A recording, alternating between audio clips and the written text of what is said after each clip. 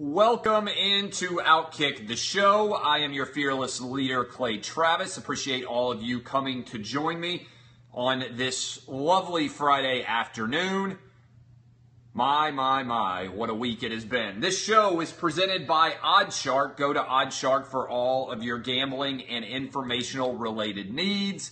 Let's go ahead and begin with the spectacular, amazing, unbelievable stories that emerged from last night's NFL draft. A lot of stuff that I talked about, a lot of stuff that I hit on this morning on Outkick the Coverage. You can go listen to the show from this morning and go download the podcast. Several thoughts that I have. One, this is something that's not going to surprise any of you. I think that any piling on that's going on the Chicago Bears, the Kansas City Chiefs, or the Houston Texans for their moves to get Mitch Trubisky, Patrick Mahomes, and Deshaun Watson are absurd. This is absolutely, no doubt at all, a move that could make sense. We don't know. We don't know how good those guys are going to be at the quarterback position. I think that all three of these guys could end up being great. Again, I don't know. But every year you should go in and try to draft a quarterback. If you don't have a quarterback, the Bears don't really have a quarterback. Certainly the Texans don't. The Chiefs don't have one who they can win a Super Bowl with. I am in zero doubt that that's a solid decision. Bama players. How about Bama players plummeting? Did anybody believe that Marlon Humphrey at 16 was going to be the first Bama player to go? Jonathan Allen plummets down the line. The San Francisco 49ers get an absolute steal with Reuben Foster at 31. But how about John Lynch? Maybe he knows a little bit about how to work the draft. He trades back to 3 and then jumps back up in the draft and gets Reuben Foster.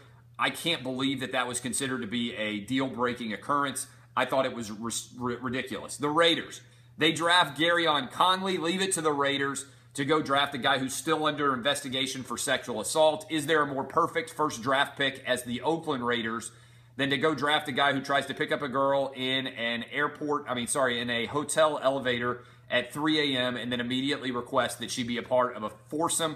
I don't know how much more Vegas you can get than that. The Titans picks. I really like the Titans picks. They took big swings. They believe in Corey Davis, and they also believe in Adoree Jackson. Those were both their points of need. They need a great wide receiver. They haven't had one in a long time. It's been the curse of the Titans ever since they passed on Randy Moss and took Kevin Dyson instead. The number 1 overall receiver in the draft on their board was Corey Davis. I love it.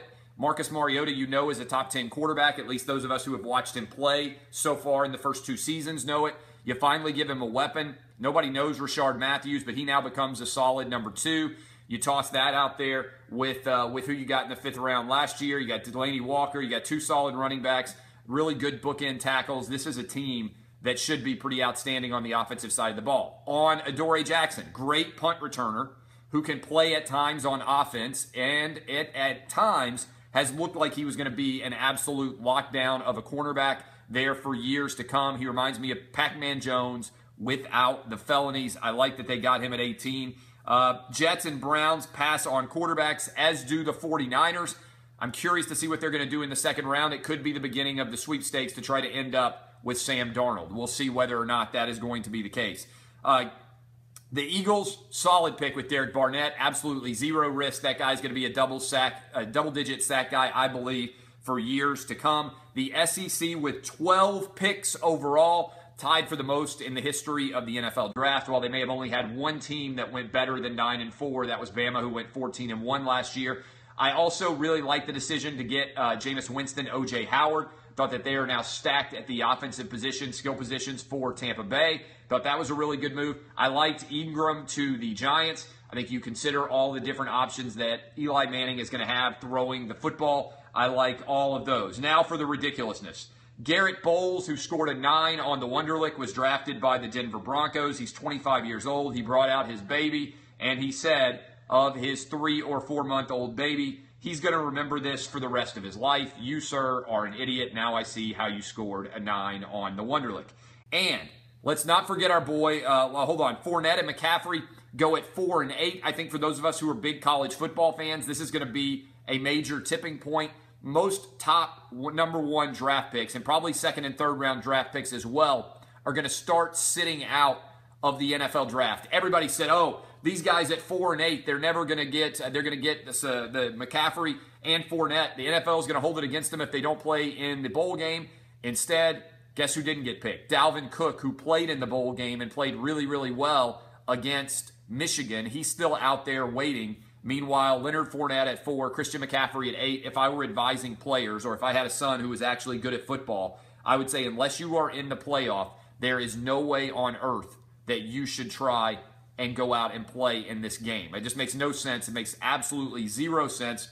So those are the big stories. My favorite story.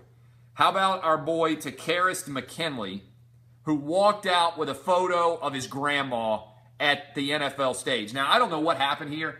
I think Twitter was afraid to make fun of the black guy who had a black grandma. If this had been a white dude with a white grandma, Twitter would have come undone. I was like the only guy who was actually willing to make fun of this. One of the all-time most ridiculous moves we've ever seen in the history of the NFL draft. Not only did he bring out the photo of grandma, this massive blown-up photo of her in like a Glamour Shots church photography solo photo, he also then dropped a goddamn and a fucking live on television and totally managed to make himself look like an idiot. As if that weren't enough, today he's flying private back to Atlanta, and he took the picture on the plane with him and posed for it again. I just have so many questions about this. In your own life, this is like sign that nobody's friends with this dude. Because if you're really good friends with this dude, then you would sit down with him, just like if all I do is make fun of my guy friends, right? Any decision that any guy friend I have makes is totally up for ridicule. If I had come to you guys, let's just pretend I had come to you guys, and I'd said, guys, big news for me. I'm going to be broadcasting live with a national radio show at the Super Bowl this year. I told my grandma before she died that I was going to be taking her picture with me to the Super Bowl because one day I was going to have a national radio show. And if I had traveled down to Houston and carried that picture and set it beside me and you'd gotten a picture of me and I had tweeted it out and it had just been me sitting next to a huge life-size photo of my grandmother, you'd be like, this is the weirdest thing I've ever seen. Right? Nobody hates the grandmas. All right, let me put this on the record clearly as I did this morning. I love grandmas more than you. Grandma is the least criticized member of the family than anybody, right? You might say bad things about dad. You might say bad things about mom, brother, sister. Least criticized, I want to toss this out there, least criticized member of the family beyond a shadow of a doubt, grandma. I've never heard anybody say, my grandma is a total asshole. I've never heard somebody say, you know what? My grandma is such a bitch. I can't stand that cunt. Like, have you ever heard anybody call their grandma a cunt? Ever in the life history of the world has anybody been like, my grandma is a total cunt? So, let's be honest. Grandma never insulted. Most praised member of the family across the board. I love grandmas. I love your grandma even more than you love your grandma. I hate cancer more than you. I hate death more than you. But everybody's grandma is going to die. All right? Unless somebody's grandma is immortal, unless they are a superhero, nobody is ever going to survive forever. So the fact that he made this decision to honor his grandma by carrying out her picture is patently absurd. All right? He could have made the decision. Maybe I'll take a wallet-sized photo. Maybe I'll take an 8x10, which is still weird. Maybe I'll just wear a bracelet that reminds me of my grandma. Maybe I'll wear her old necklace around my neck and tap it every time I make a tackle and every time when I get drafted. This was really, really weird behavior by this dude McKinley, who was drafted by the Atlanta Falcons, and even more of an indictment for McKinley. Nobody on his friends, nobody on his team, nobody said, bro, don't take that big picture of your grandma to the draft and walk across the stage with it. You're going to look like an idiot. And if you do it, don't then goddamn us and fuck us live on television for everybody out there to go see it. One of the most questionable decisions in the history of the draft, and I've seen a lot of questionable fashion decisions, one of the most questionable decisions, how do you travel with that thing? Dude lives in California.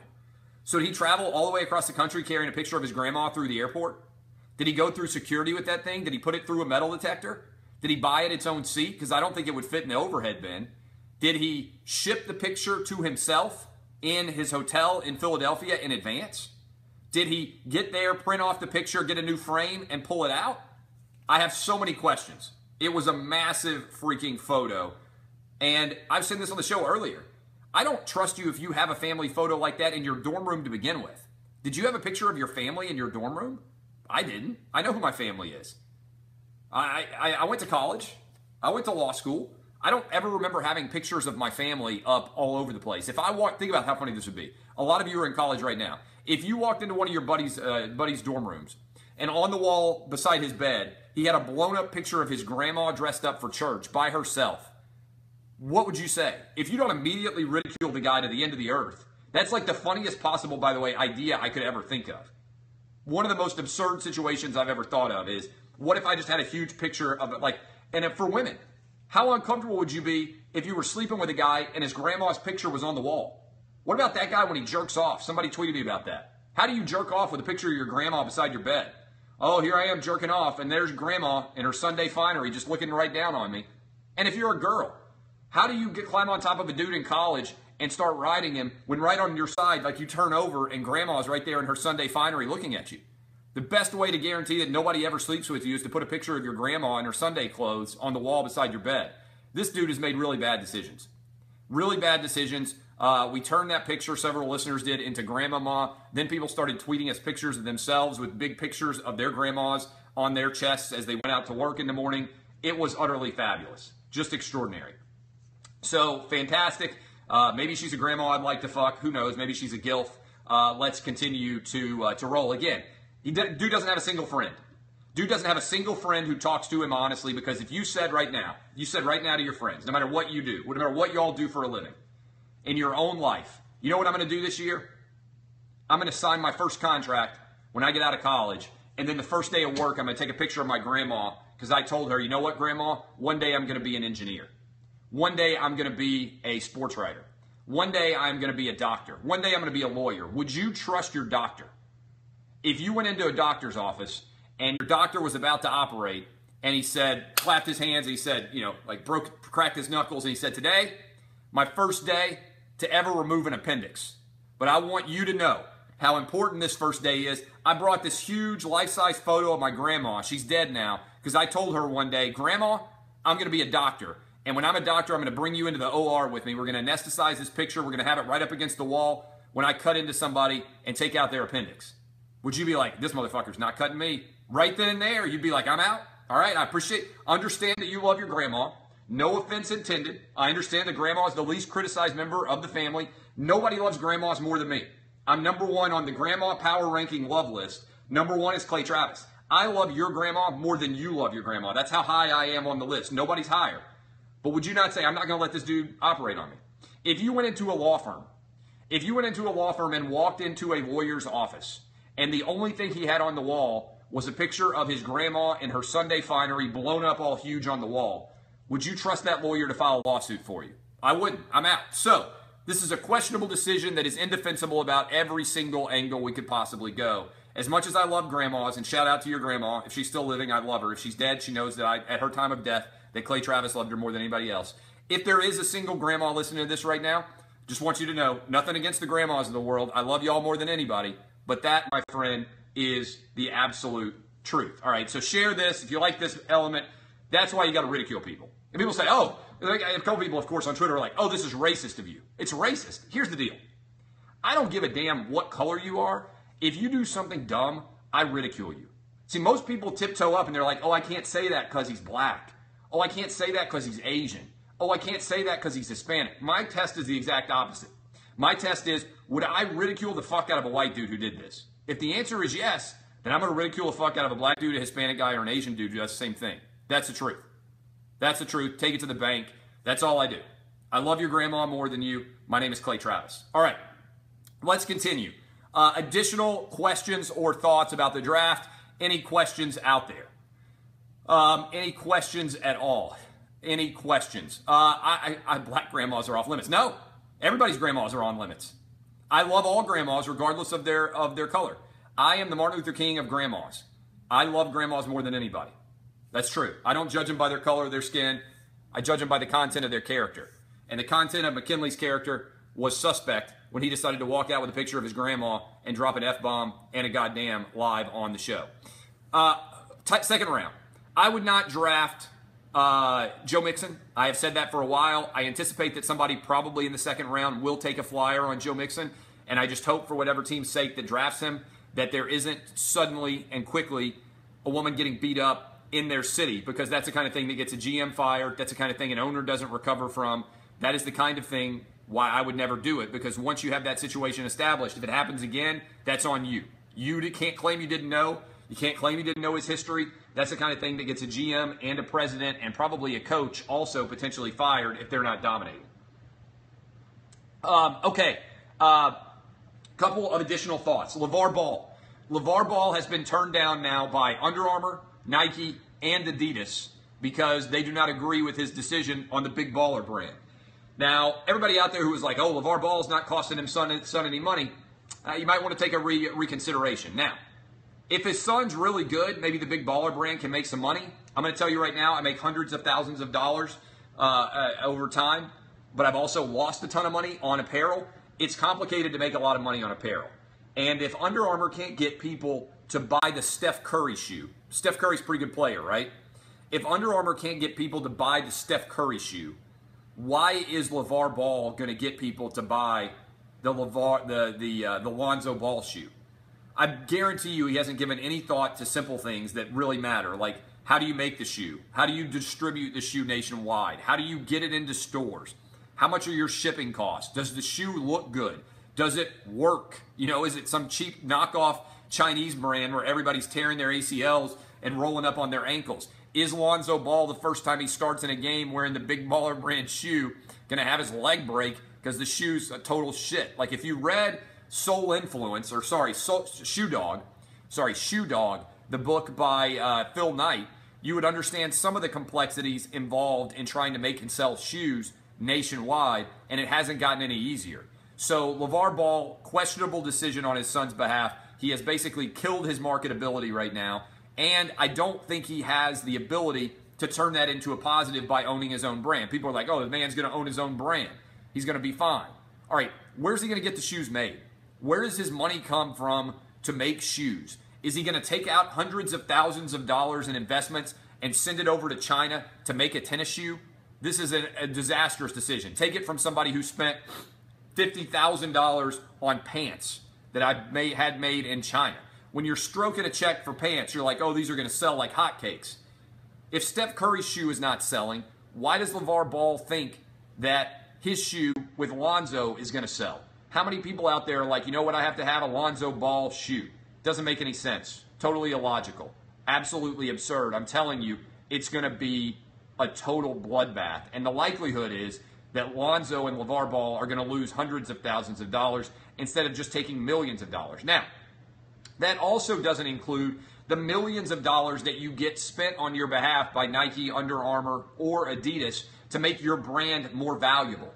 One of the big assets of signing with a big company like this is that as your brand grows, you sell more shoes, so they spend a lot of money advertising you. Print campaigns, television advertisements, all these other things that are insanely expensive. How is Lavar Ball going to market Lonzo? Is he just going to say crazy-ass shit all the time? That's fine, by the way. One of my good friends from law school just sent me the link to the ESPN story and said Lavar Ball equals Clay Travis. There is some Lavar Ball in me, right? There's no doubt. I just show up, I walk right in, I throw some grenades over my shoulder, and I keep walking as explosions happen all around me, all right? Lavar Ball is telling you exactly what he thinks, even if he's not quite necessarily always plugged in. Like people who criticize me, they're like, oh, Clay Travis just has so many opinions. How many opinions do I really have that have been proven wrong? I'm curious. On Facebook or Twitter right now, how many people can point to opinions that I have had that are just completely wrong? I'm not talking about like predictions about who's going to win a game, right? That's pretty easy. Boogie Cousins getting arrested. I would still go double or nothing on Boogie Cousins getting arrested within 5 years. Okay, is that big of an opinion that's wrong? So I predicted that a multi-million-dollar athlete was going to get arrested within 5 years. Is that really a ridiculous opinion? The arrest rate's pretty high, and Boogie Cousins definitely still is not behaving like a choir boy, all right? Like, so that's one. Anything else? I was wrong about Ronda Rousey, but then I was right later. My opinion was she could beat ass, and then I told you. I came right out and said, you know what, I was wrong. That's it. I mean, my opinion about selling pants was wrong. Well, that's a business opinion. Everybody makes bad decisions in business. If you make millions of dollars, sooner or later you also make a decision that costs you some money. Nobody's flawless in every business decision. I was wrong about Trump winning. That's just an opinion. You're right. I was wrong about Donald Trump winning the election, just like everybody else. And I came on the show and I said I was wrong about Trump. I'm talking about big issues. Like, I'm mostly being proven right, right? Like ESPN's imploding. Everybody suddenly is like, oh, you know what? Clay Travis, you're right. I'm talking to the New York Times and Politico today. They're both doing huge features on ESPN moving left wing and the business collapsing. Who's been telling you that that was happening on this show even for years? I'm pretty right. They're losing 10,000 customers a day. Everybody else just now starting to catch up. Who was right about Mizzou? Who was right about Ryan Lochte? Who was right about Peyton Manning? Like, big stories, I tend to get right when everybody else is whiffing on them. That's just the truth. So, by and large, Lavar Ball says all sorts of crazy shit. Most of my opinions aren't even that crazy. They're just right. 100%. Most of the time, I'm right about my opinion. Sometimes I'm wrong. When I'm wrong, I was wrong on Ronda Rousey. My opinion was wrong. I came out and I said, I bought into the fraud. I'm to blame. I come right out and own it. That's the difference between me and, like, Skip Bayless. Skip Bayless is going to go to his deathbed saying LeBron James sucks as a basketball player. I'm going to tell you the truth. I think he's one of the 2 best basketball players of all time. And I'll adjust my opinion as every game happens. So far, been pretty good. Okay, what additional questions? Bahamas. How about the fire event going on down in the Bahamas right now? A bunch of millennials decided, you know what we're going to do? We're going to go to the Bahamas. We're going to stay in tents on the beach, and we're going to have an unbelievable festival. It's going to be very exclusive. It's going to be just like Coachella, except only rich people are going to go. They paid like $12,000 to go there, and it is a total disaster. I absolutely love seeing the pictures and the tweets from all these losers down there. It is hysterical. Absolutely hysterical what is going on down there. Go Google the fire event, F-Y-R-E, if you have the opportunity to spend any time on it. You will absolutely love it. It is going to be extraordinary. I promise you. Go to F-Y-R-E, Google it. Okay, let's move back into this rapid fire. Then I got to go pick up my kids at school. This has been, as always, a lot of fun. If you enjoy this show, go to Outkick the Coverage, my morning show from 6 to 9 a.m. Eastern. Had a great week of shows. We are on nationwide, 250 stations. If you're listening to this right now, we are adding a ton of affiliates. Mike and Mike is quitting, and we are adding a ton of affiliates all over the country. We're adding like 15 in the next couple of months, 15 more radio stations, huge percentage gain. The most recent to flip, Greenville, South Carolina, and Columbia, South Carolina, starting on Monday. If you are in the state of South Carolina, we will be on all over the state. And we will now be on in Greenville, South Carolina, which is a big market for us, huge college football town, and also Columbia, South Carolina, where the University of South Carolina is. So both of those locations, we will be on AM stations there in the 1400 range. Obviously, we're on Sirius XM channel 83, 250 and change, moving up towards 260 or 270. Okay, additional questions from you guys. Are the Preds going to win the Cup? By the way, let me hit on this Pred story. I don't know how many of you read the mailbag this morning, but I wrote about this in the mailbag because I kind of kept up on it. The St. Louis Blues like tweeted something, and then some St. Louis Blues fan was like, not only did we lose, we lost to the black guy, talking about P.K. Subban, and they decided it was racist, and then everybody went out and they doxed the guy, and he lost his job and all this stuff. And I wrote about it this morning. And my thought on that is pretty straightforward. Like, we definitely have gotten all twisted astray about what's actually racist. Why is that racist? Let me put it in this context. If Gordon Hayward hits a shot tonight to eliminate the LA Clippers, and the Clippers text like, oh, great season, appreciate all the Clippers support, and some black guy goes on and says, damn, not only did we lose, but a white dude beat the crap out of us and drained the jumper on us, that gets retweeted hundreds of times and everybody thinks it's funny. Because the joke there is not at the expense of the race, it's at the expense of your team, right? Black guys are better at basketball than white guys. Oh my God, did Clay Travis really say that? Yeah, I really fucking did. Black people are better at basketball than white people. If you want to argue with that, then I would suggest that there's huge discrimination going on, because otherwise there should be tons of white people who are playing in the NBA. That's just true. Like, that's not racist to say. That's a true fact based on ample evidence in the NBA right now. White people appear to be better at hockey than black people. Now, we're a little bit uncertain about that because I don't know how many black people actually play hockey. It's possible that if black people played hockey at the same rate that they play basketball, that black people would actually be incredible at hockey. I don't know. I don't know anything about hockey at all, right?